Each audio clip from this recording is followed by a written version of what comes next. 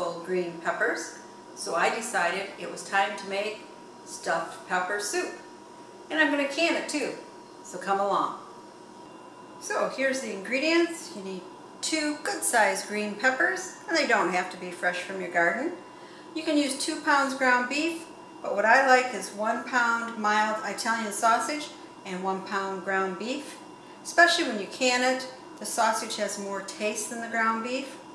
Then you want 8 cups of beef broth, and it can be your own or, in this case, store-bought. You want a tablespoon of Worcestershire sauce, and I'm using a pint of my home canned tomato sauce, but you can use a pint of bought tomato sauce, or you can use 14.5 ounces, 15 ounces, whatever the can is of tomatoes, and make it that way.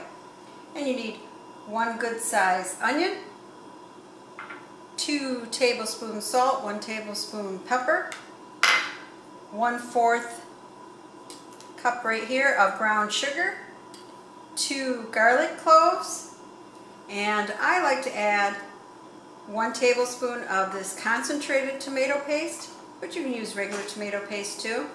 And then you're going to need 2 cups of rice.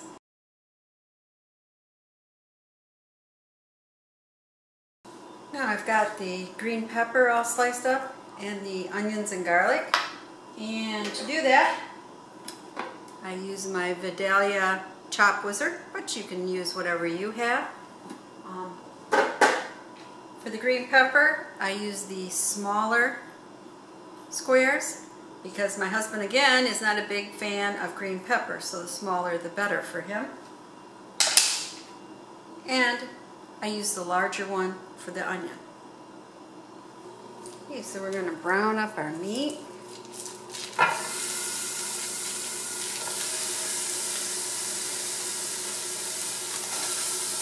We don't want this part, do we? Get it all? Yep.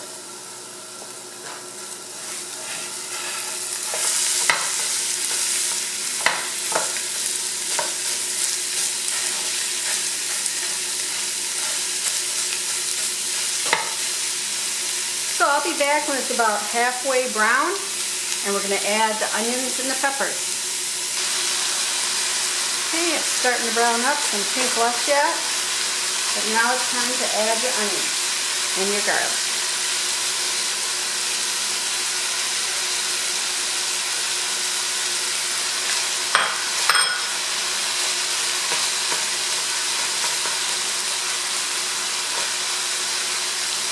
We'll be back when the onions are more brown. Make sure you're breaking up the meat so you don't have huge clumps. You see the onions are starting to get a little translucent. Now it's time to add the green pepper.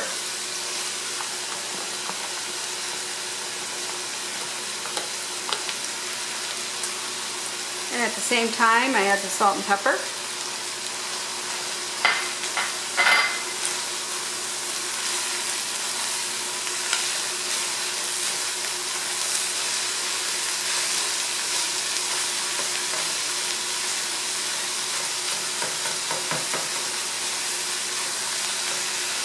And we'll let it cook a little longer.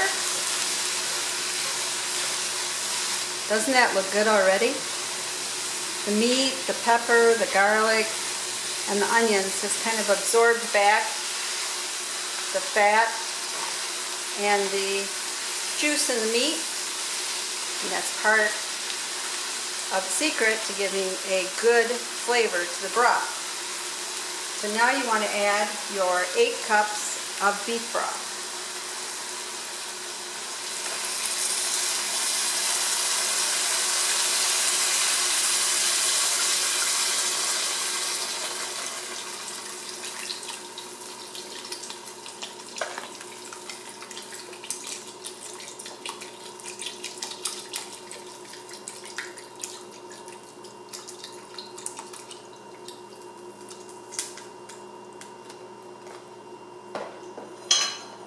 Other 2 cups.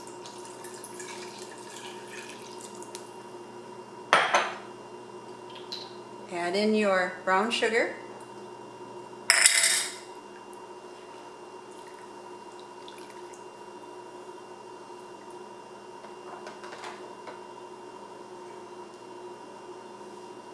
Now your tomato sauce came out fast.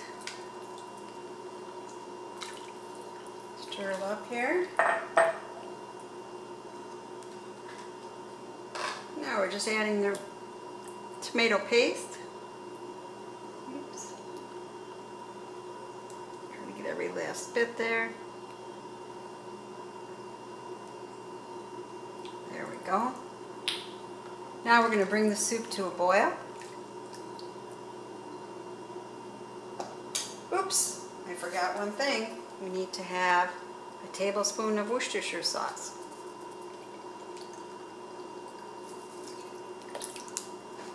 And that's one of the reasons it's good to have all your ingredients ready before you start, so you don't forget something. So let's get this to a boil.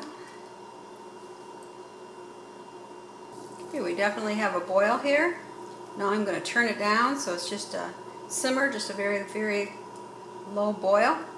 And we're going to be back when the broth reduces by maybe an eighth. Probably about half hour, 45 minutes. See you then. It's been a half hour. I think that's about right. It's looking good.